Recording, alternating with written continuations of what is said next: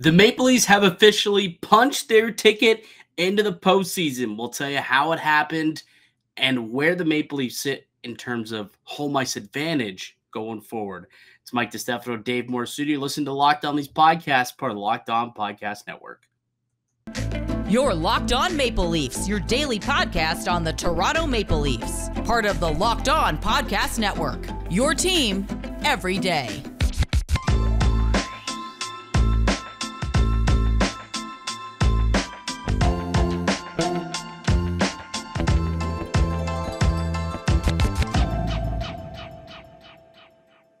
Hello, welcome into the March 28th edition of the Locked On Leafs podcast, your one-stop shop for all things Leafs. I'm your host, Mike DiStefano from TSN 1050 Toronto Radio, also known as Al's brother from TSN's Overdrive and TSN 1050's Leafs Lunch. Joining me, it's my co-host, Dave Morassutti from Sportsnet, also a writer for the NHLPA.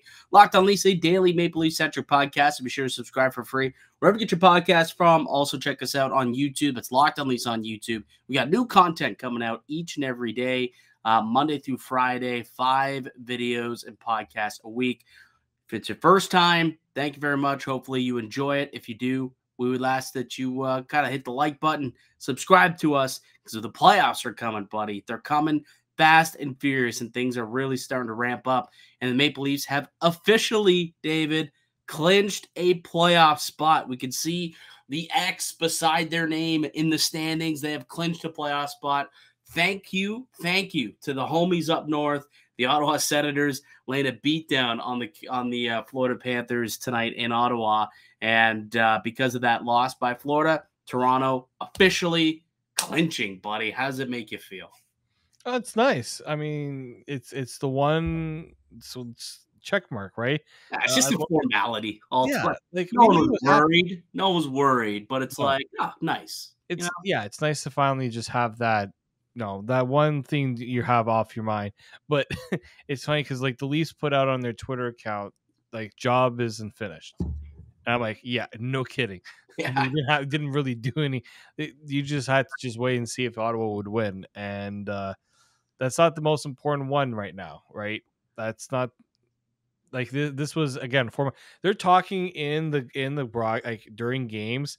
When they face the Tampa Bay Lightning in the first round, it's like there was never even any doubt that they were going to. We've been talking about who they're playing round one since November. Like we knew the Leafs were going to get there. Yeah, absolutely. Like it's just very much a formality, and I actually like that they tweeted that out, that the job's not done, because I mean it's right, it's not done. I mean they've done this, they've had this celebration, 7 years in a row now. So until you get through a round and hopefully a couple rounds, and God forbid hoist Lord Stanley's mug, yeah, the job's not done, because that would be considered finishing the job for Toronto this season.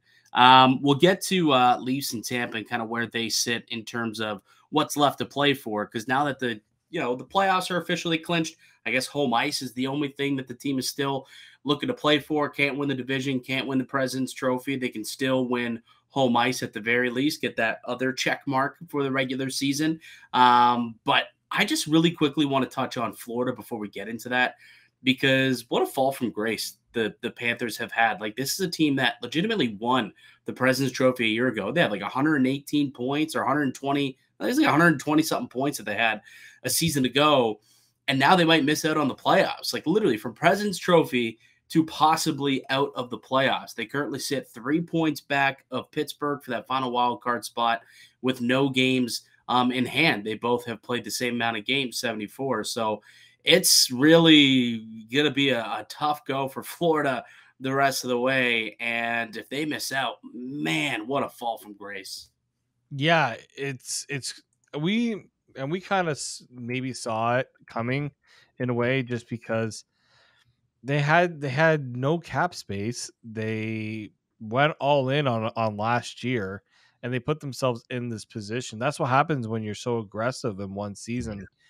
And I mean, Florida was just a cap disaster with the way everything was done. So, yeah, I don't think I've ever have we ever seen such a drop off from a team? Like, I mean, obviously Montreal going from being in the Stanley Cup final to then picking, being the bottom. lottery winner. But like the Florida Panthers were legitimately a playoff team last year. Like there was no ifs, ands, or buts about that.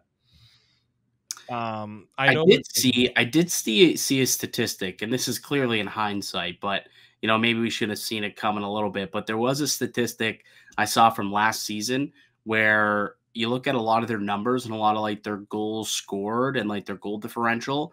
They padded the numbers against non-playoff teams and kind of struggled and just like squeaked out wins against playoff teams. So maybe that was due to kind of come down to earth a little bit, but I don't think anyone expected to come down to earth where they missed the playoffs.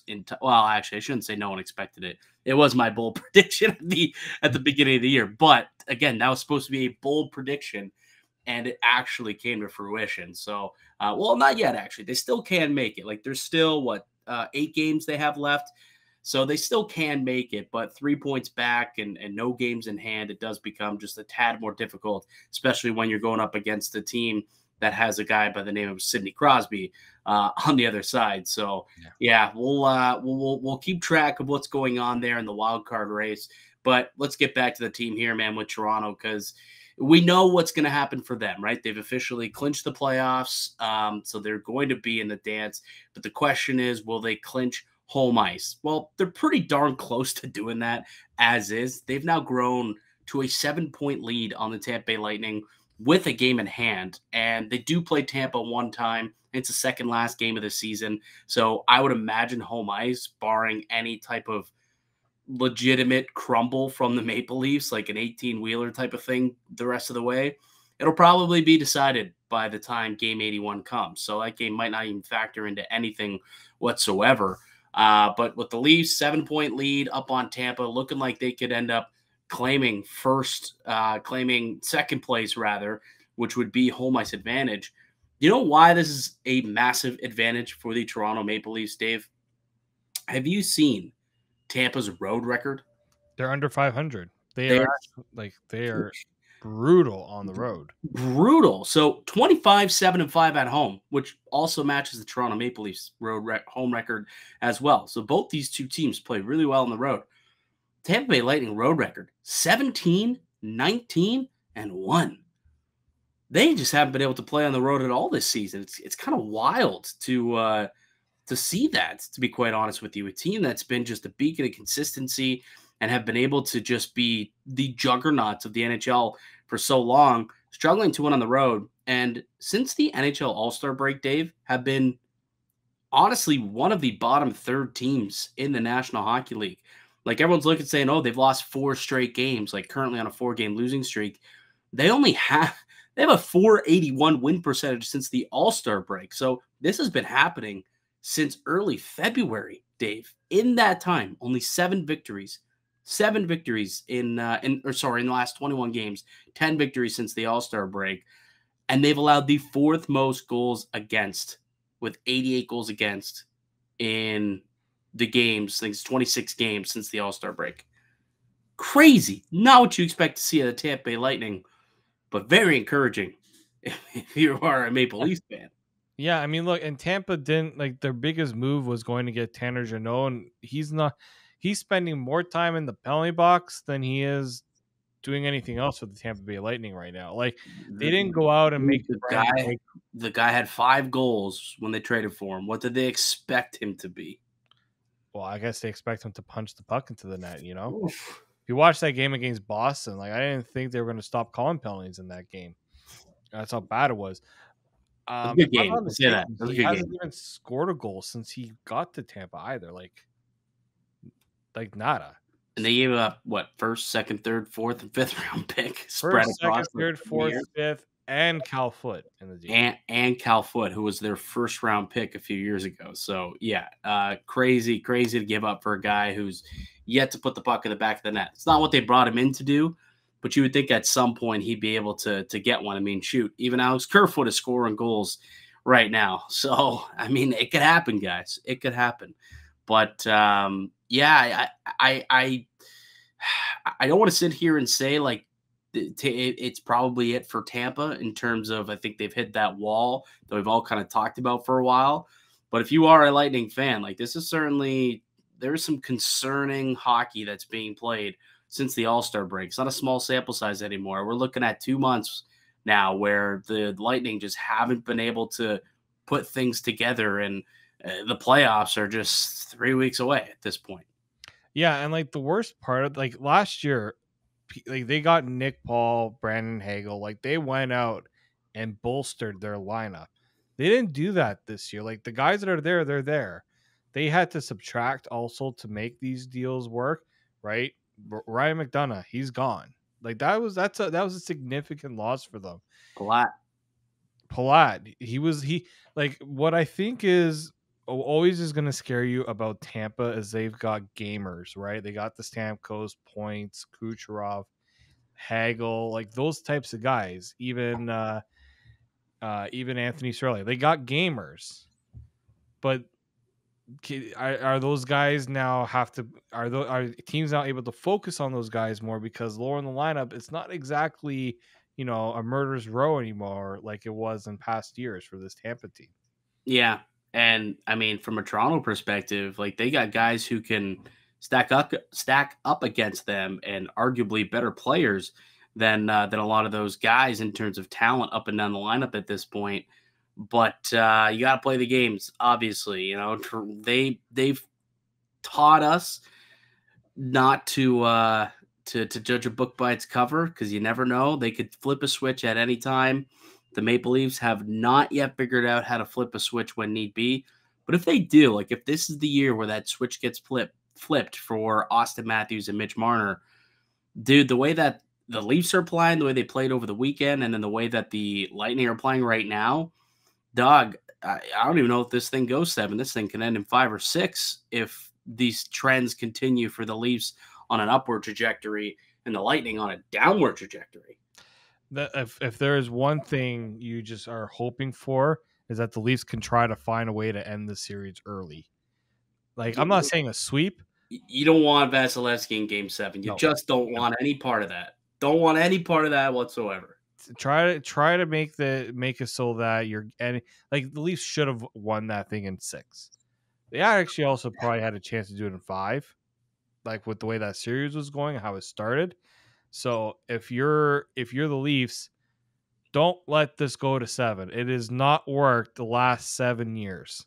So let's end that trend this time around. You got if you get Tampa on the ropes, you finish them. Yeah, absolutely. Show that killer instinct that you talked about needing and wanting, the killer instinct that we've seen from the guys who they went out and got, right? The Stanley Cup champions, like a Luke Shen and a Ryan O'Reilly and, Noel Acciari, who's been deep into the playoffs a couple times.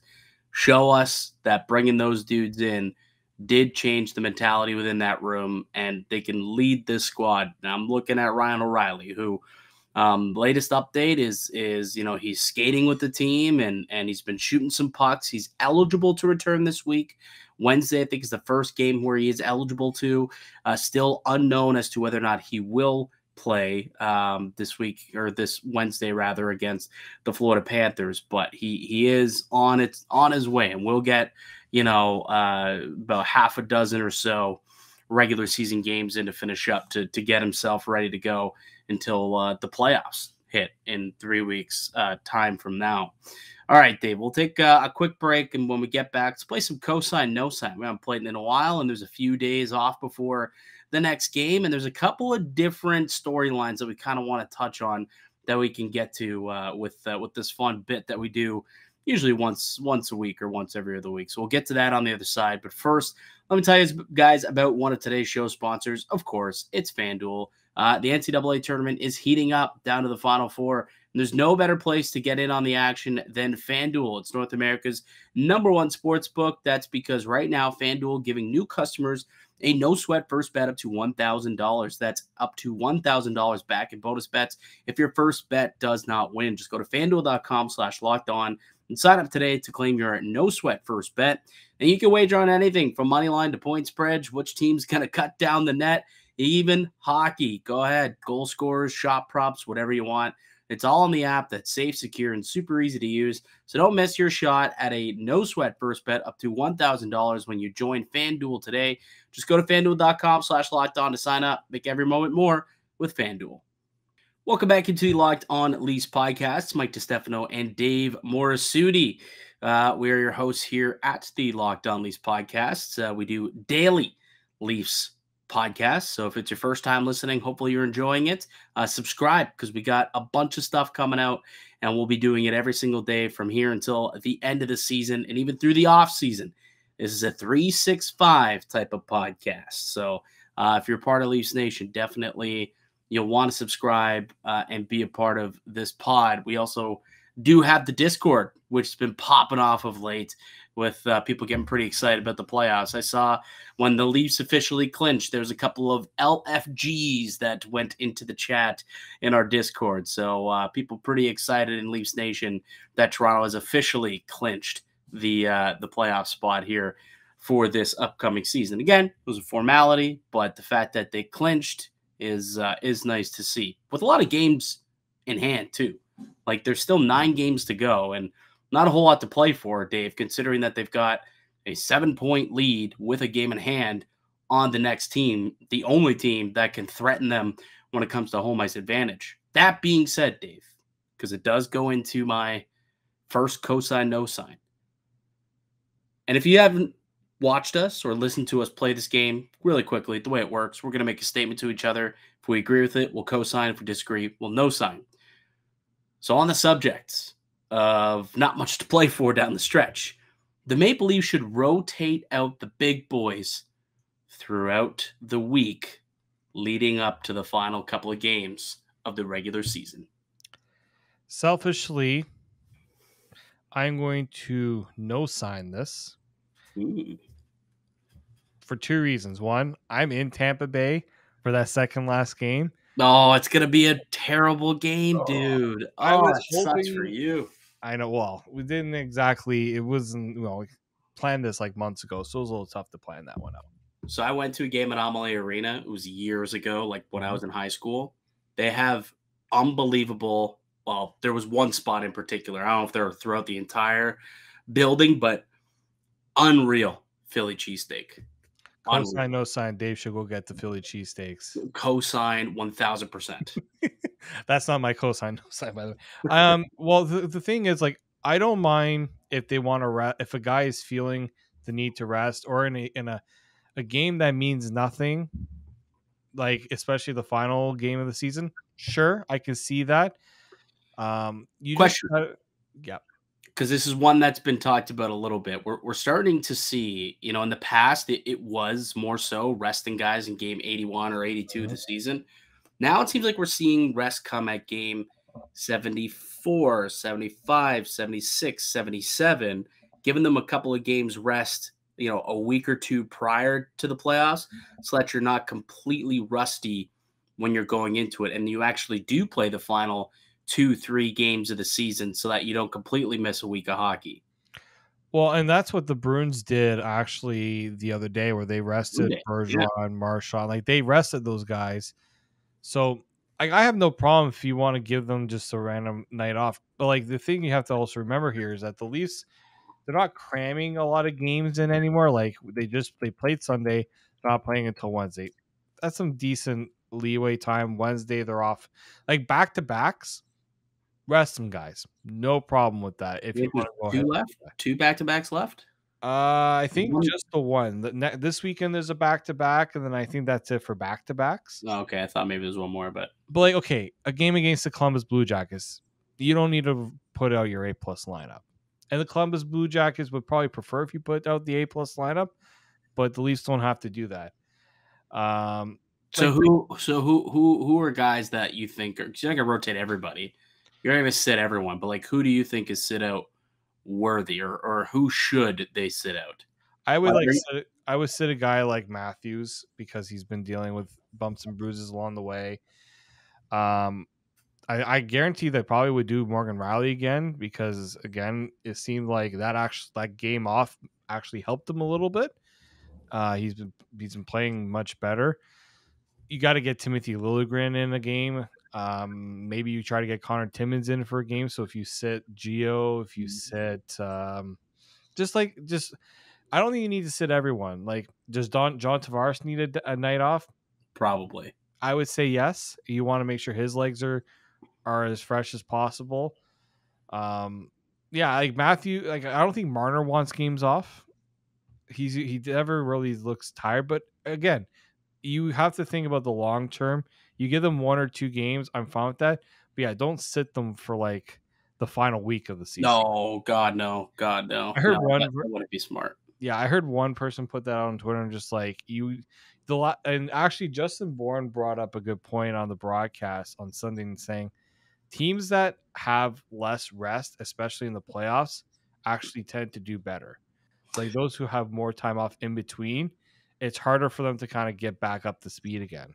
Well, that's, I think, goes for the argument of sitting guys out in games 74, 75, 76, as opposed to games 80, 81, 82, right? That you still get those few games to ramp back up and, get back up to full speed, ready to go for game 1 of the playoffs, as opposed to using, the first 2 periods of game 1 to get your legs back because you missed the last week of the regular season. So, I think we'll see some of those guys start to kind of take a seat, and we kind of seen it happen with the blue line recently. I think we'll start to see it happen up front as well. All right, Dave, give me your first cosign, no sign. All right, first one for me. Ryan O'Reilly will find himself on the second line come playoff time. Like full-time second line role? He's going to be playing second line center with Tavares and probably Nylander or whoever is on the other side. But like full-time second line role? Yeah, I'll go full-time second line. I'm going to no sign it then. Because I think he starts on the third line.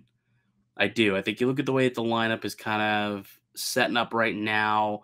You feel like Achari's not really going to be their third line center. You probably have that as a placeholder for Ryan O'Reilly, and he'll kick back to the fourth line where him, David Camp, and Zach Aston-Reese have played pretty good as a fourth line and has been a consistent fourth line up until the last couple of games. So I would imagine we'll see that kind of occur. But at points through the game, situationally, I think O'Reilly could, take a couple extra shifts up in the top 6. So, I think that he will get some time with them, but I don't think it'll be on an official basis like it was in that Buffalo game early in his tenure with the Maple Leafs. I think it'll just be kind of situational late in games if they're down by a goal and they need a goal, or whatever it may be, coming off of a power play or coming off a penalty kill, like that. I think those will be the times where he'll be able to get a run up in the top 6 somewhere. But I think he'll spend more time as a shutdown third line guy and then rotate up into the top 6 periodically. Okay, that's fair. I do think they'll probably start him there on the third line. I wouldn't be surprised if that second line offensively or just isn't getting a lot going, that he'll be the prime candidate to get moved up. Yeah, I mean, at some point I could see it happening, but I don't see it starting that way, I guess we could say. But if they need some more firepower up front, that is the first and most logical, change that I think the Maple Leafs do make. All right, I'll give you my next one here. Mitch Marner will be top 3 in Selke voting this season. Top 3. You know what? I'm going to co-sign it. Yes, Dave. Yes. Tell me why. I mean, you see this. Like, you always have to think about the stats that Mitch Marner, like that Selke players get. Like takeaways is a big one, and Mitch Marner is one of the better players in the NHL. Leads the NHL. Sorry, let me correct myself. He leads the NHL in takeaways. Like that doesn't happen by accident. That's something he is purposely doing each and every game, and that should be recognized. Now, I understand takeaways isn't the only thing that you should be basing a player off of, but the fact that he's like far and away the leader. Like Brandon Hagel is second at 85. Mitch Marner's first at 97. Mm-hmm. Like it's not even close in that regard. Kills penalties terrifically. Great penalty killer. Like the guy is just a really good two-way player, ultimately. Like, you don't think of it just because he's so offensively gifted and his stature, but he really truly is. Like, he's hungry. He wants to get the puck back so he can go and provide that offense. I'm with you, man. I think he does finish as a top 3 Selke candidate. Who do you Probably think wins it? Bergeron, Barkov, Mitch Marner. You think Barkov will get there again? Just Yeah. Okay. Yeah. I think Bergeron definitely will get there. I wasn't sure who else would be on that. It's kind of a tough one though. I always have a hard time with the Selke. I always just say, who was it last year? Okay, just like put those 3 guys up again. It always Pretty much. seems to be like that. Pretty much. Why don't we take a quick break and we come back, do your second and third and my third as well. So we got a couple more cosign, no signs that we're going to get to. But first, let's hear a word from our show sponsors. Welcome back into the Locked On Leafs podcast. Mike DiStefano and Dave Morassutti. We're playing some cosign, no sign, a game that we love to play here on the podcast, where we make statements to each other. If we agree with it, we're going to cosign it. If we disagree, then we no sign it and we explain why. I gave you my first 2. Give me your second cosign, no sign, Dave. All right. I know we've talked a lot about Matthew Knies, if and when he's going to come to Leafs. I'm going to put that discussion aside. We've talked enough about that. We're going to focus solely on the Frozen Four. And you noted on I think it was the last show or the show before that, Matthew Knies hasn't exactly been lighting the lamp. He went pointless in both of the games in the NCAA playoffs. I don't know how that was possible when his team won a game 9-2. I know. 4-1 on the next game. And one of his line mates, Logan Cooley, had a pretty good game too. I do know that he is also doing some things in front of the net and he's giving them space and all those things. But I think Matthew Knies will bounce back and he will have a Frozen 4 to remember. Cosign? Now I listened to when his coach was doing some of the media rounds, and he says when the games mean the most, because like these games, it was almost like you knew that Minnesota was going to win. It would just kind of be like by how much. Now it's like these are like the stakes are at the highest, and this is when Matthew Knies is at his best. That's very much a glass half full approach. You want to hear a glass half empty approach, though? Uh-oh. These are the playoffs, Yep. right? Like this is one and done playoff hockey, and Matthew Knies is pointless through the first 2 games of one and done playoff hockey. The first 2 rounds, we'll call them. There's a lot of that going on with Toronto star power, so he fits right in with the group. I'll say that. But I think that's going to stop here. I do. He's a very talented player. Like, and I don't know. I don't think he's gonna, come and be a top line or top 6 contributor right away for the Maple Leafs. I don't even know if he'll be one of their 12 guys who they throw out on a regular basis when he gets here, if he signs here. But he is dominating that league. Like, he is just bigger and stronger than everyone else there. And ultimately, I know that the competition gets a lot tougher once you get into the Final Four. Obviously, it's top 4 teams in the nation, but they are the number 1 ranked team for a reason. Like, that is a very talented Minnesota Golden Gopher squad. And, he's one of their best players. Him and Logan Cooley and Jimmy Snuggerud are just a dynamic line. I would find it very hard to see that trio have another good game and have him not hit the score sheet. So I think I'll co-sign. I think he comes alive for the Frozen Four and helps his school win a championship. I do think that happens. And just to get you the info, on April the 6th, at 5:00, Minnesota will take on Boston University, BU, in the semifinal. And if Minnesota were to win, the championship game will be on April 8th at 8:00 in Tampa. The Frozen Four is in Tampa. Which is so funny because where do the Maple Leafs play the following day?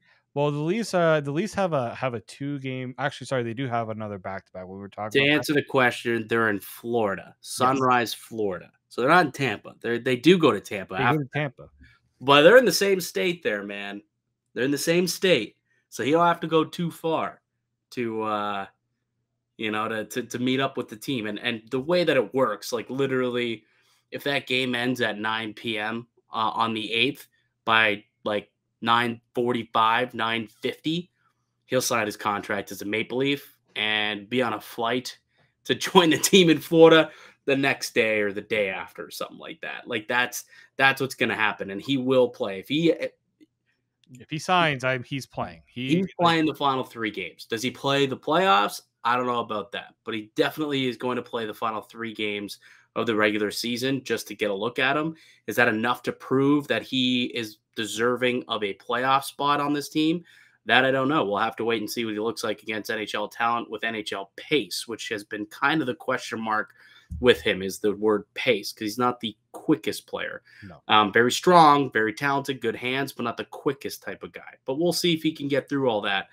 Some guys can, some guys can't. But he'll have 3 games to prove if he can or can't, and then the decision will come playoff time. But if we're just talking about the Frozen Four, yes, I will co-sign it. He'll be a beast. All right, what's your final one? Timothy Liljegren will not be in the lineup for Game 1 of the Stanley Cup playoffs. I'm going to co-sign it because I feel like Sheldon Keefe is rolling out the guys that he thinks are going to be playing. Who do you think that is? I think it's going to be TJ Brody and Jake McCabe is going to be that top pairing.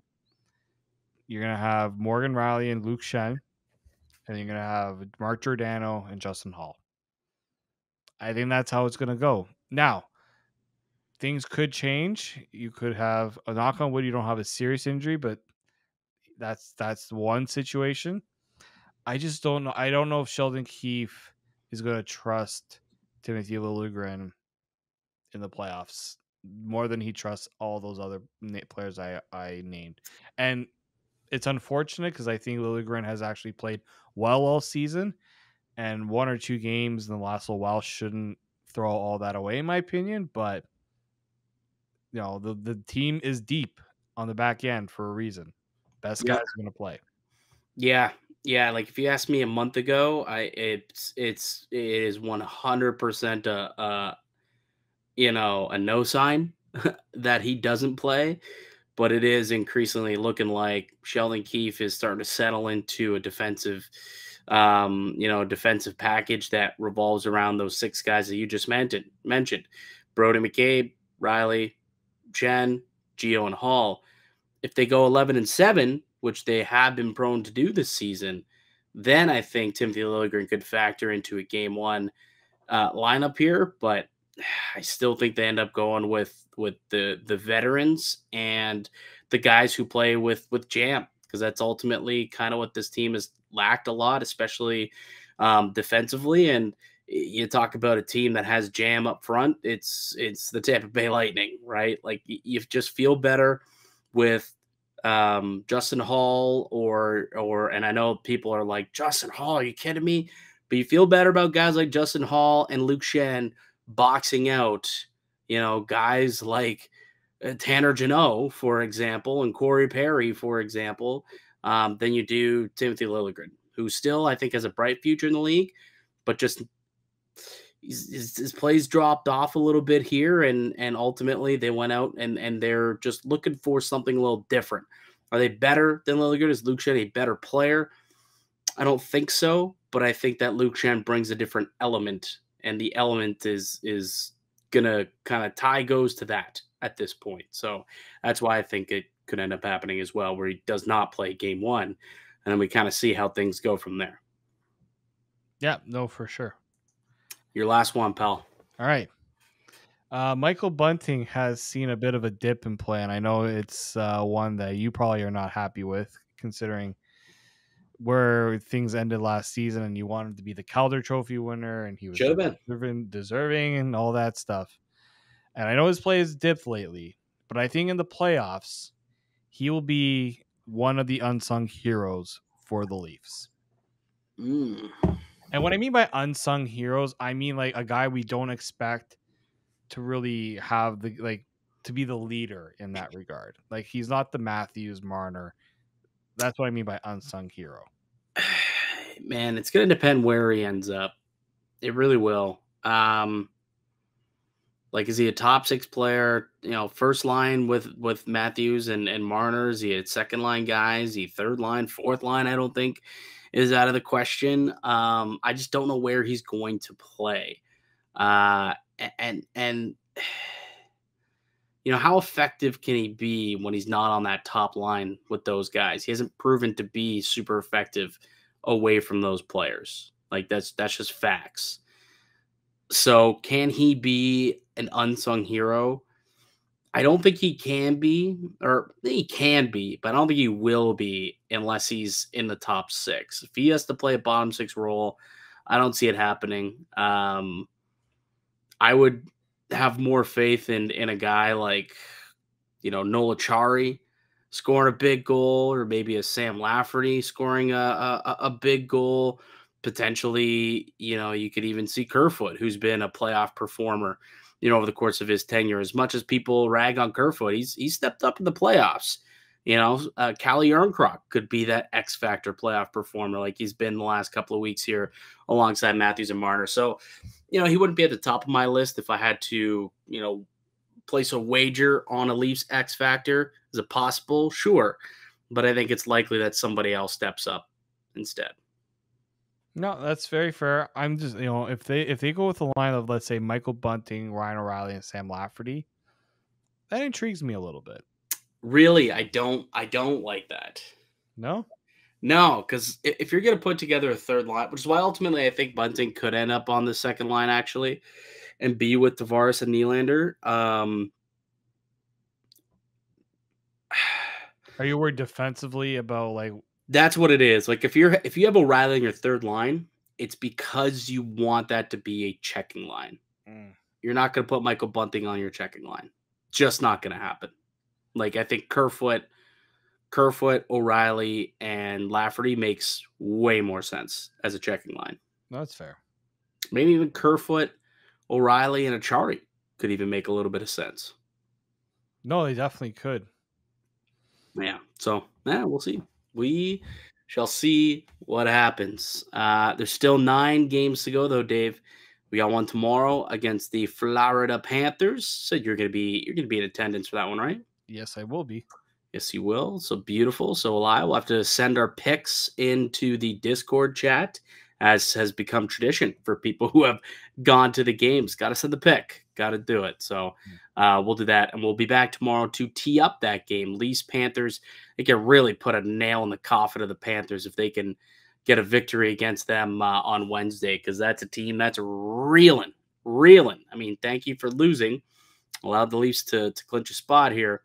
But 3 points out, they can't afford many L's left on their schedule. And playing Toronto, that's a tough that's a tough team. That's a tough matchup for them, considering what happened a week ago.